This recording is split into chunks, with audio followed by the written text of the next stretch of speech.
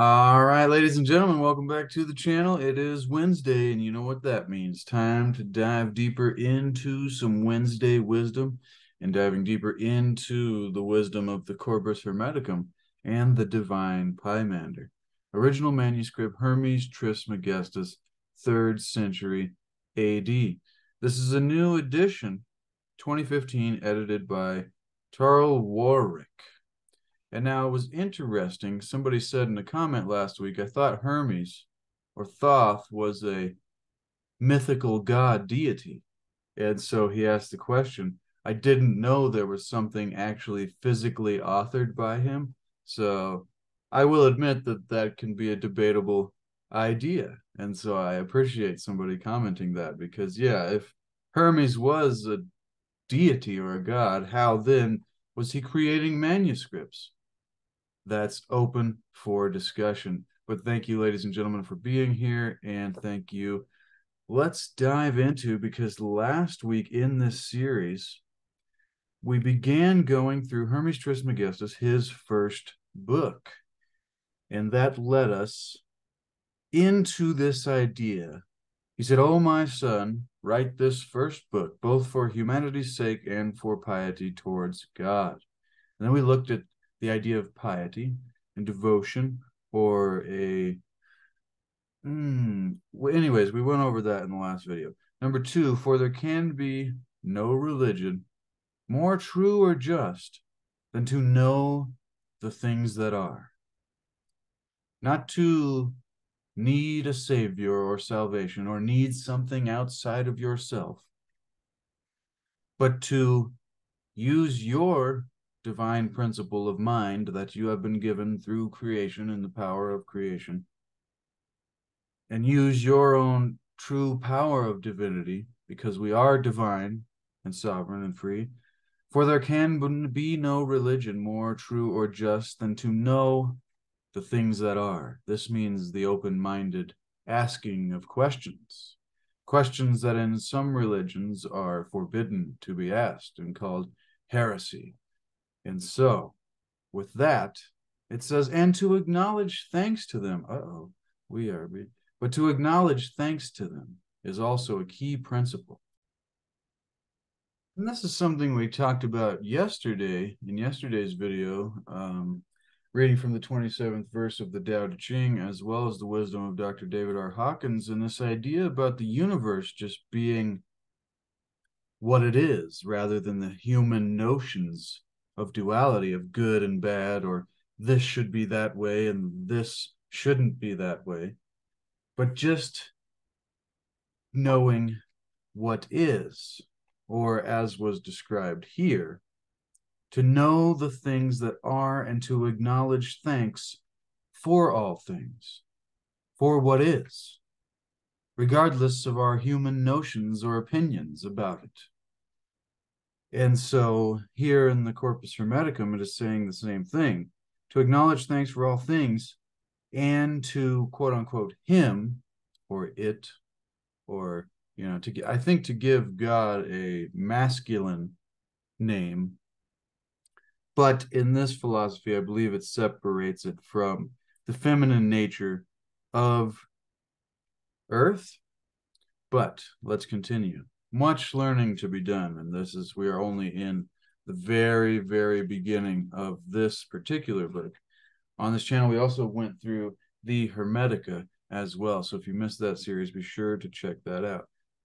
But, so for there can be no religion, this is the key of today, knowing the things that are and the rules of the nature of reality or existence or the universe, natural law and universal law. And so,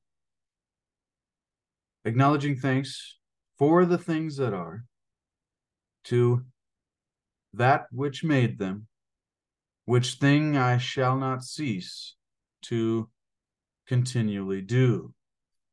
And so Hermes asks, or Thoth, what then should a man do, O father, to lead his life well, seeing that there is nothing here in this mortal realm true? And so he says, be pious, and religious, O my son, for he that does so is the best and highest philosopher, and without philosophy it is impossible to ever attain the height and exactness of spirituality, I'll say, and enlightenment. But the book reads piety and religion. It's all open for debate. But let's now go to the things that are, and we will give you a list from verse 13 through probably, let's see, 70, 80. So we'll see where we make it here, ladies and gentlemen. But this is going to be a list of the nature of reality, or the things that are, because he says, but now, O my son, I will by heads run through the things that are. Understand what I say, and remember what you hear. And once again, it seems to be a dialogue from Hermes, talking either to his father or to Atum, to God, because in the Hermetica he had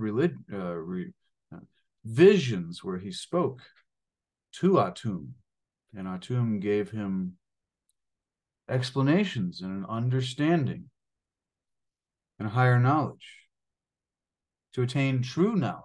And remember, the key lesson that I got from the Hermetica was to understand any of this and to achieve what it's describing there as a height,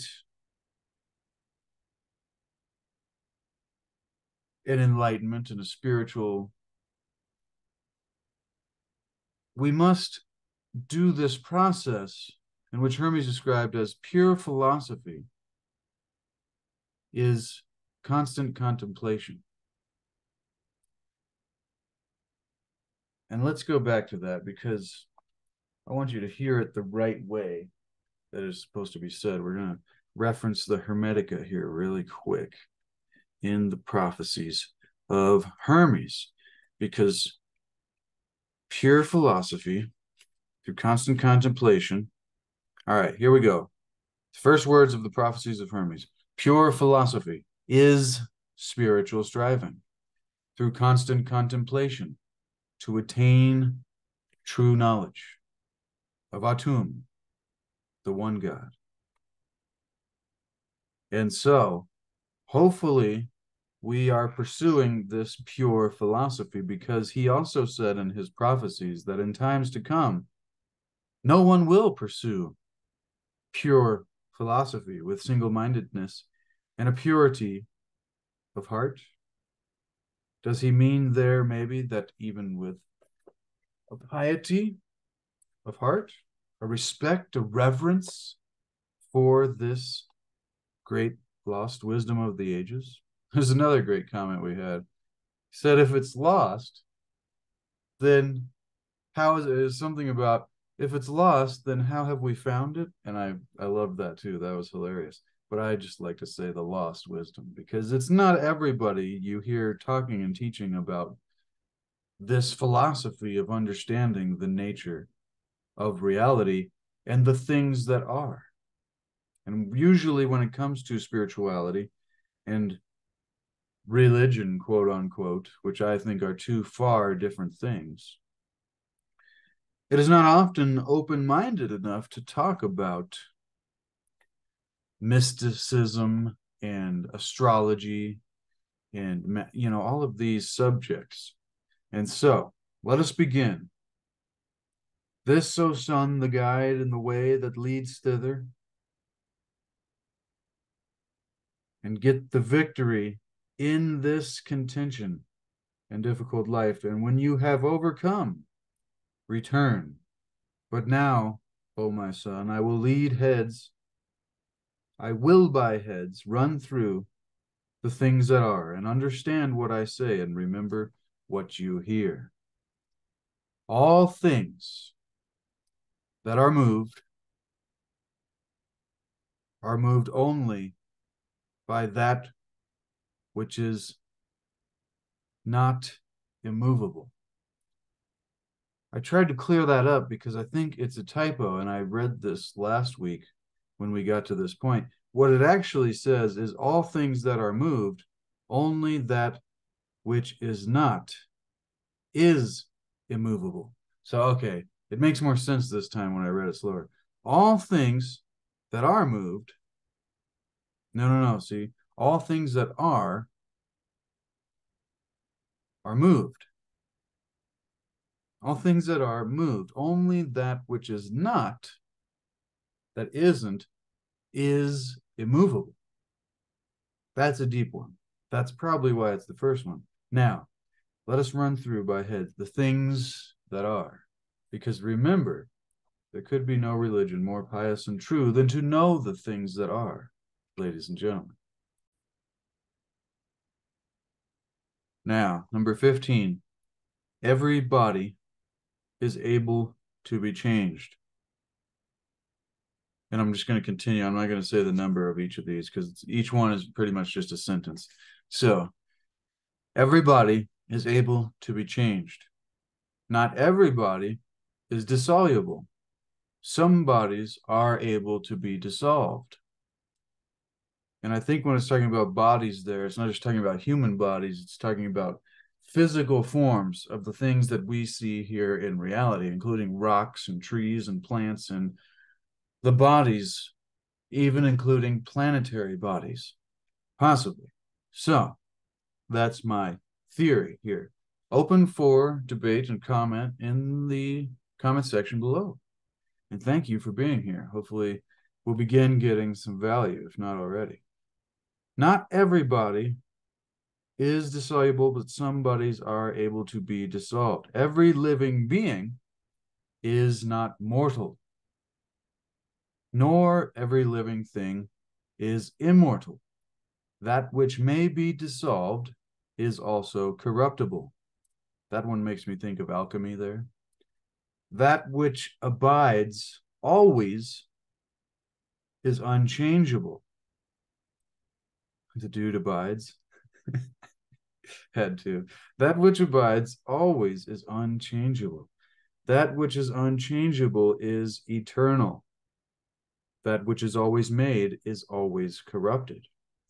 That which is made but once is never corrupted, neither becomes any other thing. That makes me think of the kind of change that we go through in the physical reality that is constant change. And so that which is always made new, this constant change process, is always corrupted, which the physical realm is described as being. However, that which is made but once, the spiritual copy or the source form that is goes with us throughout all of our lifetimes, if that's something that you believe in. I do tend to think that direction, that we are eternal in form, but not in mortal or physical form. And so that which is made but once is never corrupted, neither becomes any other thing. Firstly, God. Secondly, the world. Thirdly, man. The world for man, and man for God. Interesting. Of the soul, that part which is sensible is mortal, but that part which is reasonable is immortal. Now, we went over this a little bit last week, so don't worry, we're about to get to where we stopped and continue on. I just wanted to do a whole rundown of the things that are, because that was the first line, or the second line here, for there can be no religion more true or just than to know the things that are and acknowledge thanks for those things, for reality, for creation. This is the simple philosophy of hermetics that I've got so far, is to recognize that reality is creation and it is a part of God and you are a part of that. And then to give reverence and piety to creation and reality and tend to it and keep it. Good. And this is called following the light, as Lao Tzu put it in the Tao Te Ching. However, continuing, first God, secondly the world, thirdly man, and the world is for man, and man is for God. Of the soul, that part which is sensible is mortal, but that part which is reasonable is immortal. Interesting to think of the difference between sensibilities and reasonable things. Every essence is immortal. Every essence is unchangeable. So the essence of something. Everything that is paired. This makes me think of polarity or duality, or the poles, the yin and the yang, and that kind of thing. These pairs of good goes with bad, dark goes with light. You cannot have them without the other. So everything is paired. None of the things that are paired stand still. The principle of vibration and polarity, both just explained, maybe. Everything that suffers is sensible. Now remember, sensible is mortal. Everything that is sensible suffers. So suffering goes with mortality. Everything that is sad rejoices also. This is a mortal, and is a mortal living creature. And so what was just described there was the nature of life, really, that we find ourselves struggling with sometimes so often, is this: everything that is paired, polarity, good and bad, like we said, but remember, it just is, and it's our human notions judging that. But then everything is paired, and it does not stand still, so it is vibrating. And so none of the things that are, not all things are moved by a soul, but everything that is moved by a soul. That's a deep one. Everything that suffers is sensible, which means mortal, and everything that is sensible, mortal, suffers. However, everything that is sad, or in this suffering, in this mortal state, rejoices also, and is a mortal living creature. Not everything that has joy, however, is also sad, but is an eternal living thing. So I would add, not mortal. But that's just my opinion. Once again, I enjoy your comments and ideas below. Now, this is where we're getting to where we stopped last time. And this is where it gets deep. But then it says, not everybody is sick. Everybody that is sick, and I really wonder what it means by sick there, because it's probably more of a metaphorical translation than, oh, you've got a cold, or, you've got the sniffles. It's like, I don't think that's what it means here.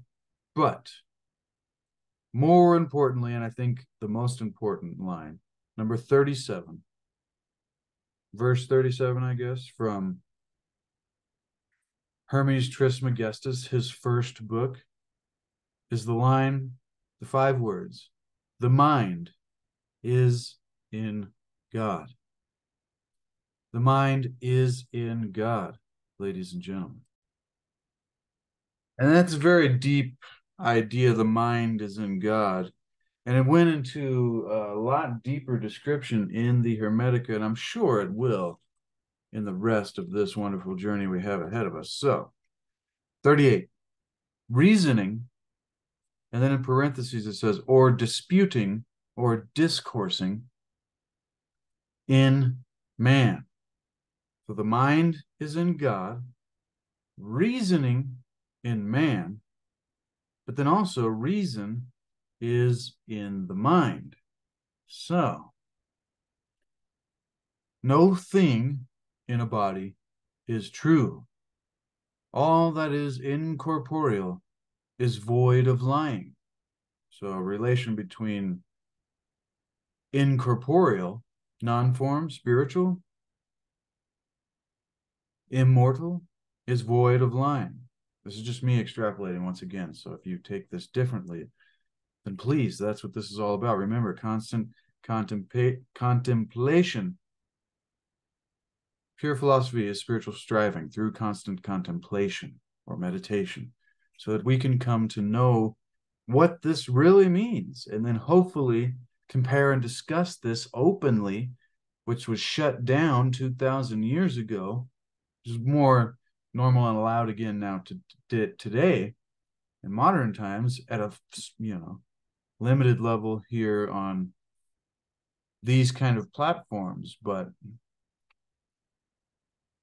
they went in and destroyed the places that these occult, mystical, esoteric, spiritual philosophies were being compared and discussed and studied. And so, with that said,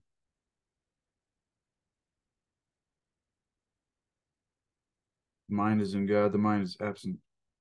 Reason is in the mind. The mind is absent of suffering. Everything that is made is corruptible. Nothing good is upon earth. Nothing evil is in heaven. God is good, man is evil. Now, these terms, once again, I'm saying, can be take them with a grain of salt. Good and evil being, human notions. And so this must mean much more, especially back when it said everybody is sick, and everybody that is sick is corruptible. It's, so anyways, good is voluntary or of its own accord. Evil is involuntary or against its will. The gods choose good things as good things. Time is a divine thing. Law is humane. Malice is the nourishment of the world. Time is the corruption of man. That's very interesting. In 4 different lines there, it says, time is a divine thing, and then 2 later it says, time is the corruption of man. So see, there can be a very polar difference, opposite difference, 2 things that may be of the spiritual realm, the non-physical realm, and the things of the mortal realm or the physical realm, where time being divine and then the corruption of man. On to number 53. Whatsoever is in heaven is unalterable. All upon earth is alterable. That makes me think back when it said things that change. That which abides is always unchangeable. But that which is unchangeable is eternal. That which is always made or changing is always corrupted. That which is made but once, I'll add, never changing, is never corrupted, neither becomes any other thing. Then we go all the way to number 54 that says, whatsoever is in heaven is unalterable. And number 54, all upon earth is alterable. 55, nothing in heaven is enslaved. Nothing upon earth is free. Wow. That's a big one. So he's saying we're all slaves here on this planet. Are we not free? Open for discussion, ladies and gentlemen. Open for discussion. Powerful nonetheless. Nothing is unknown in heaven. Nothing is known upon earth. The things upon earth communicate not with those in heaven. All things in heaven are beyond guilt. All things upon earth are subject to reprehension. That which is immortal is not mortal. That which is mortal is not immortal. This should be obvious, but important to clarify, it seems. Number 60. That which is sown is not always begotten, but that which is begotten always is sown. So that's saying the things, to me, this comes to creating or manifesting in our lives, is this idea of planting the seed or sowing the intention into reality and then waiting for the fruit of our sowing, of our seeds and ideas and intentions and hopes and wishes and goals. That which is sown. So we can plant a seed, we can sow, an intention or an idea, but it is not always begotten. You don't always get the fruit. However, that which is begotten, that which does produce the fruit, or which does become made manifest in reality, is always sown.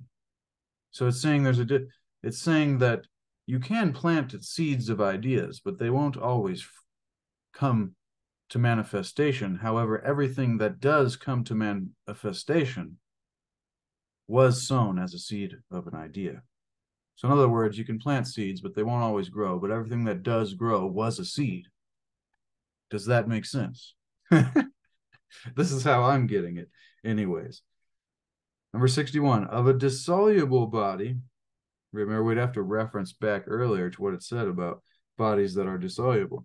There are 2 times, one for sowing to generation and one from generation to death. Maybe speaking of birth and the passing. 62, of an everlasting body, the time is only from the generation. Maybe speaking of suns, stars. I don't know, though. Corruptible bodies are increased and diminished. See, once again, that makes me think of alchemy, working with metals and things like that. Increased and diminished, or properties or energies even, that one. Corruptible matter is altered into contraries, to wit, corruption and generation. But eternal matter goes only into itself and its kind. That is a very deep bit there. I'm going to keep going. The generation of man is corruption. The corruption of man is the beginning of generation. Generation there being an interesting word. I'm thinking of the beginning of a process, the generating of activity or motion or energy or life. 66, that which reproduces or begets another is itself an offspring or begotten by another. Fascinating. Of the things that are, some are in bodies and some in their ideas. Remember, thoughts are things, and what you think about expands.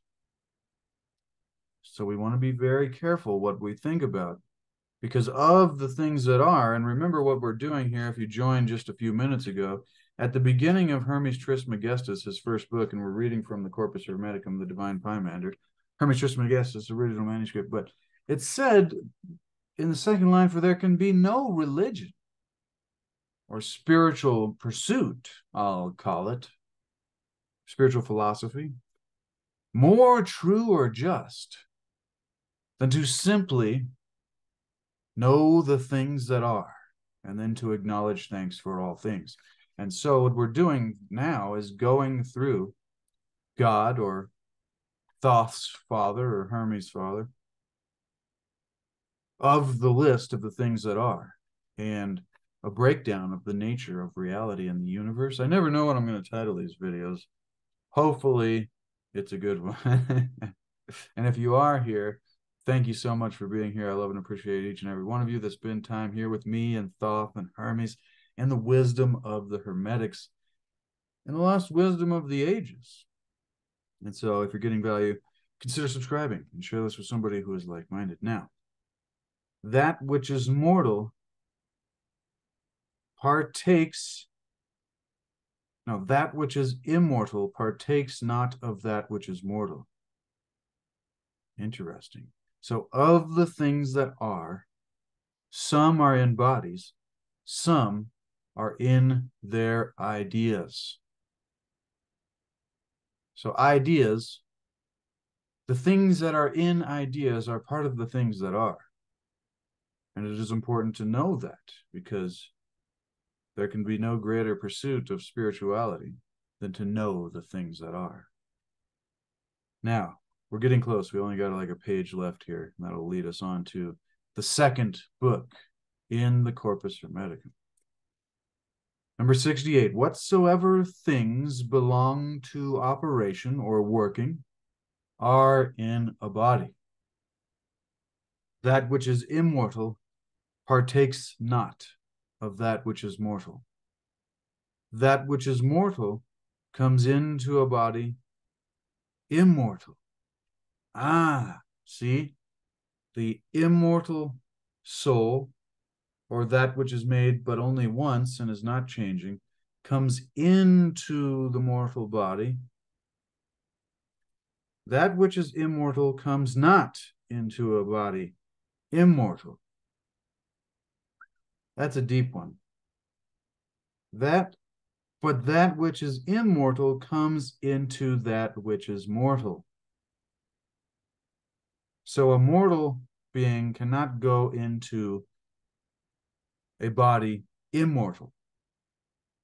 But that which is immortal or spiritual, divine, comes into the physical or that which is immortal. Maybe I'll switch mortal and immortal with physical and spiritual here. That which is spiritual comes not into a body physical, but that which is spiritual comes into that which is immortal.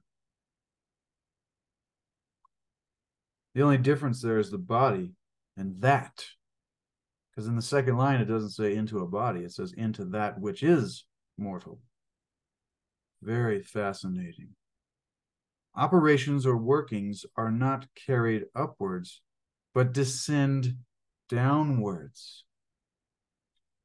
72. Things upon earth do not advantage those in heaven, but all things in heaven do profit and advantage all things upon earth. Heaven is capable and a fit receptacle of everlasting bodies, the earth of corruptible bodies. The earth is brutish, and heaven is reasonable or rational. Those things that are in heaven are subjected or placed under it, but the things on earth are placed upon it. I've never heard that distinction in any spiritual philosophy before. That is hilarious. Let us say that one again. Those things that are in heaven, or the spiritual realm, because remember, we're not talking about the Christian heaven here. Freaking Hermes from the 3rd century, occult mysticism, Egyptian mystery schools and religions and spirituality would not be talking about cherubs in a little, place in the clouds in the sky with golden gates and Santa up there judging everybody as God, a man with the white beard. You know what I mean? This is not even close to what's being talked about. So if that's what you think about when heaven is said, I'm glad you're here, because this is right where you need to be. Adjusting your own spiritual awareness and understanding of the nature of God and your connection to all of it. That is all of creation that we are a part of. Now, the things upon earth do not advantage those in heaven, but all things in heaven profit and advantage things upon the earth. And then, all the things that are in heaven are subjected or placed underneath of it, to where all the things that are on earth are placed on top of it or upon it. Very fascinating difference there. Heaven is the first element. Wow, I wonder if that's talking about the Akasha or the principle of the mind, which is, I believe, the element which every other element, fire, earth, water, and air, springs forth from. Fascinating. Providence is divine order. Necessity is the minister and servant of providence. Fortune is the carriage or effect of that which is without order. The idol of operation, a lying fantasy or opinion. That's a mind-blowing one there. What I get there, though, is once again this good and bad being human notions in the realm of duality and mortality in the physical realm, is this idea of fortune. Oh, how fortunate you are. And the Zen master said, well, maybe. And then the other, later, oh, how unlucky you are. The Zen master said, well, maybe. We'll see, because it all just is. Fortune is the carriage or effect of that which is without order. So without a perfect order and harmony, there wouldn't be a good or bad. Or no, with a perfect order and harmony, there wouldn't be a good or bad. It would just be boom. And even to describe it's hard to describe this stuff because you use duality words to describe things that are non-dual, and it doesn't, if you're really getting it, it doesn't make sense. And if you are getting it, then it kind of almost still doesn't make sense. But hopefully you know what I mean. The idol of operation, a lying fantasy or opinion, this idea of fortune or misfortune. Number 80 says plainly, what is God? ? The immutable or unalterable good. 81, what is man? ? An unchangeable evil. 82, if you perfectly remember these heads. So we just finished the things that are. He went through by heads the things that are. And so now he says again, after saying before he went through, remember what you hear. If you perfectly remember these heads, you cannot forget those things which in more words I have largely expounded unto you. For these are the contents or abridgment of them. So Thoth just gave us a table of contents of the entire spiritual philosophy. There being about 60 chapters, or 60 books, rather. Maybe 70. Wow. If you remember perfectly these heads, you cannot forget those things which in more words or books I have largely expounded unto you, for these are the contents or abridged version of those things which I have in more words largely expounded unto you at other times. I'm extrapolating. 83, avoid all conversation with the multitude or common people. See, this is my problem. I'm like, so, you ever heard of Hermetics? They're like, what? I'm like, yeah, the Egyptian sage got. They're like, that's fascinating. And they're probably thinking, this guy watches a lot of History Channel or, something like that. I don't know. It's kind of outdated nowadays, but does History Channel even exist? I don't know, ladies and gentlemen. They definitely don't talk about hermetics. Or do they? No, gosh. If only. However, avoid all conversation with the multitude or common people, for I would not have you subject to envy, much less to be ridiculous unto the multitude, as Lao Tzu put it. To some, as I'm on this journey, to many I seem like an idiot, and even more often a fool, because for I am living in the way of the Tao, and to most that seems ridiculous. Because, as Bill Hicks put it, life is like a ride. But after a while, we've been on this ride and we tend to think that it's real. And every now and then, someone will come to us and try to remind us, hey, it's just a ride. This isn't real. And what we do is we call those people idiots, and they're ridiculous, and you're crazy, or you're, a spiritual weird person, or whatever it be. Bill Hicks said we kill those people.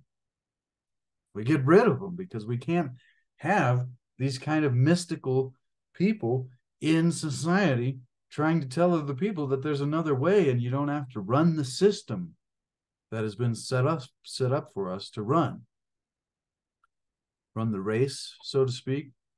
But let us continue and come to a finishing here of this wonderful little section today. So, I would not have you subject to envy, much less to be ridiculous unto the multitude or common people. For the like always takes to itself that which is like, but the unlike never agrees with the unlike. Profound for today with so many people who, get polarized about opinions. Such discourses as these have very few auditors. And peradventure, very few will have. But they have something peculiar unto themselves. Wow, that's a deep one. I'm going to read that one again quicker. For the like always takes it to itself that which is like, but the unlike never agrees with the unlike. Such discourses as these have very few auditors, and peradventure very few will have, but they have something peculiar unto themselves. 85. They do not rather sharpen and whet evil, W-H-E-T. They do not rather sharpen or whet evil men to their maliciousness. Therefore it behooves to avoid the multitude.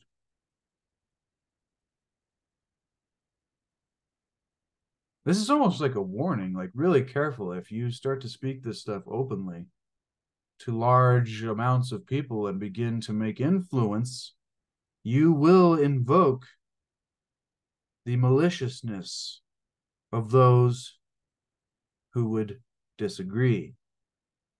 Like it said, the unlike never agrees with the unlike. And so, rather than sharpening the wit and, uplifting evil men, it would rather bring their maliciousness forth. Therefore, it behooves to avoid the multitude and take heed of them as not understanding the virtue and power of the things that are said. But more importantly, as we've discussed today, the things that are. Wow.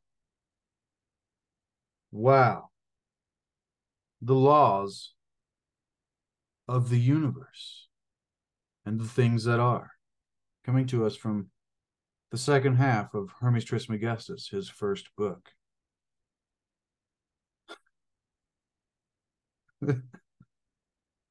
I start laughing because the next line is, "What do you mean, oh father?"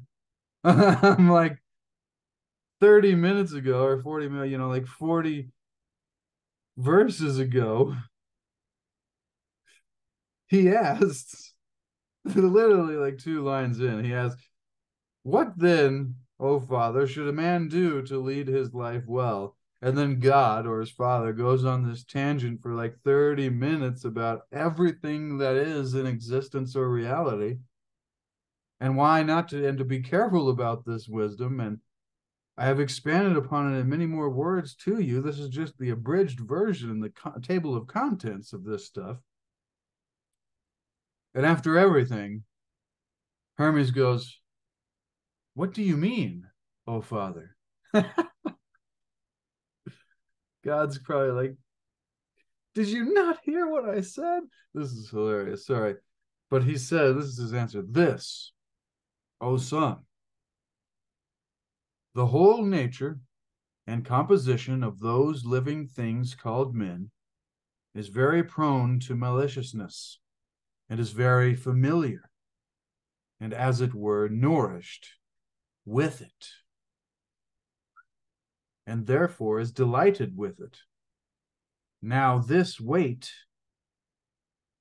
no, not weight, W-I-G-H-T,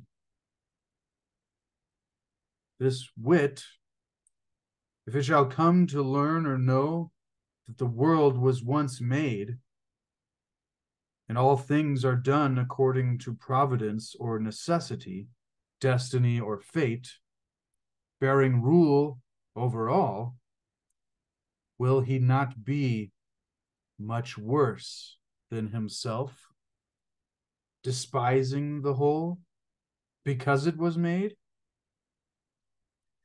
And if he may lay the cause of evil upon fate or destiny, he will never abstain from any evil work. Holy cow. I don't know why I said holy cow. That's kind of ironic considering what we're researching here. But with that being said, wow, that is one of the most powerful verses there to me, that was saying that as mortal living men and women here, we have this propensity to be malicious. And because we're so familiar with it in the mortal realm, and we are actually nourished by it, the evil, the ego side of us, the survival instinct. And so we somewhat become delighted and pleasured with this giving maliciousness to things that we don't like, which we see go on a lot in the world. But if we shall come to know this great wisdom when we're living from this non-spiritual but physical viewpoint of reality, then when we see that reality is this way, when we learn this philosophy, before we've maybe undertaken a process of spiritual evolution in our own minds and bodies and hearts and souls. But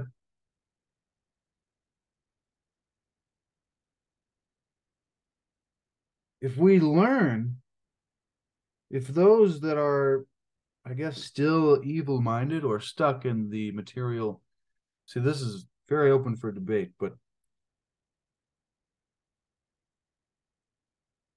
it says, if it shall come to learn the mind that is delighted in maliciousness, that we are very prone to as mortal living beings, that if we come to learn and know that the world was once made and that all things are done according to these universal laws and principles, and we can begin to discover these universal laws and principles and to understand them and how it relates with destiny or fate and providence and necessity, bearing rule over all, universal law, will he not be much worse than himself already, because he will begin despising the whole from this negative perspective? That, okay, everything, because if you are stuck in a duality mentality and you don't see the oneness, or you don't get above the judgment, which is where we began and what we talked about yesterday, the human notions of good and bad as compared to that which is. When we can see reality for what it is and respect that it is creation and we are not God, and to judge something as terrible even though we think it is in our mortal perspective, and things are sad and tragedies happen, but to really get this and to keep ourselves from what was just being described there, I just, wow. I was deleting things on my phone or old notes, and there was one note that said, be careful of enlightenment, because that which is illuminated but is not fully transparent casts shadows. And this is what this is talking about right here. If you try to become enlightened,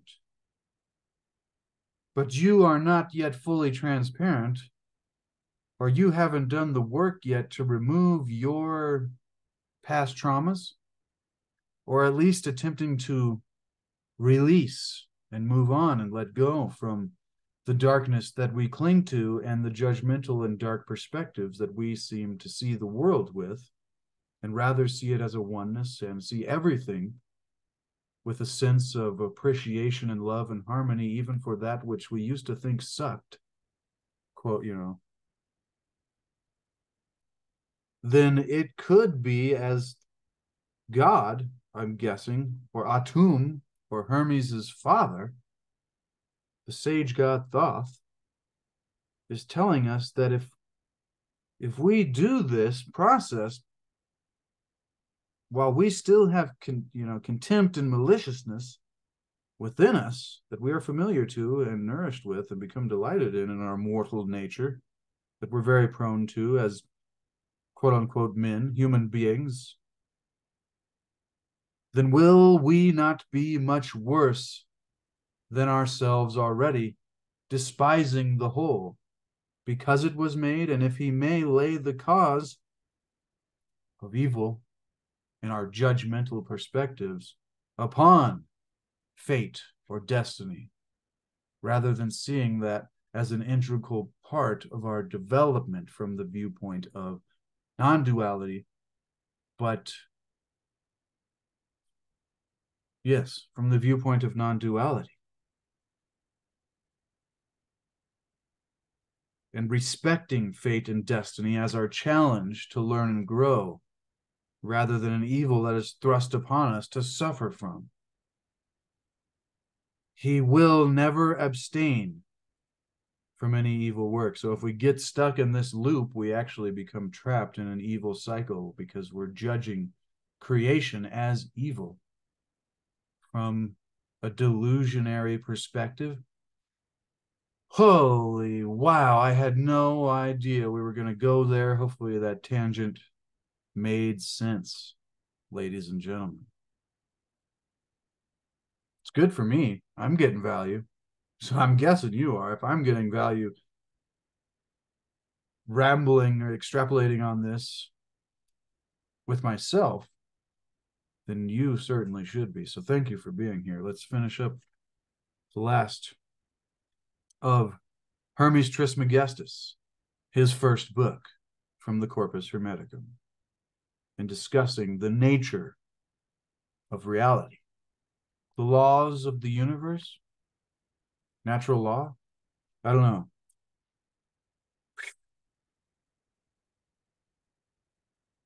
Number 88. Wherefore we must look warily to such kind of people. So remember what we were just talking about. That begin in ignorance, they may be less evil for fear of that which is hidden and kept secret. So I'm going to read that last bit again there so we can, put it in a tight little container so it makes sense. Because after he said all the things that are, he said, if you perfectly remember these heads, you cannot forget those things which in more words I have largely expounded onto you. For these were the contents, table of contents, or the abridged version of the entire Hermetic spiritual philosophy. Avoid all conversations with the multitude or the masses, common people, for I would not have you fall subject to envy, but much less be ridiculed and be ridiculous unto the multitude. For like always takes unto itself that which is like. which is fine, but the problem is the unlike never agrees with the unlike, something that differs from their opinions. Such discourses as these have very few auditors, and peradventure very few will have. But they have something peculiar unto themselves. They do not sharpen and wit evil man to their maliciousness. Therefore it behooves to avoid the multitude, and take heed of them as not understanding the virtue and power of the things that are said. Hermes asks, what do you mean, O father? This, O son, the whole nature and composition of those living things called men is very prone to maliciousness, and is very familiar, as it were, nourished with it, and therefore is delighted with it.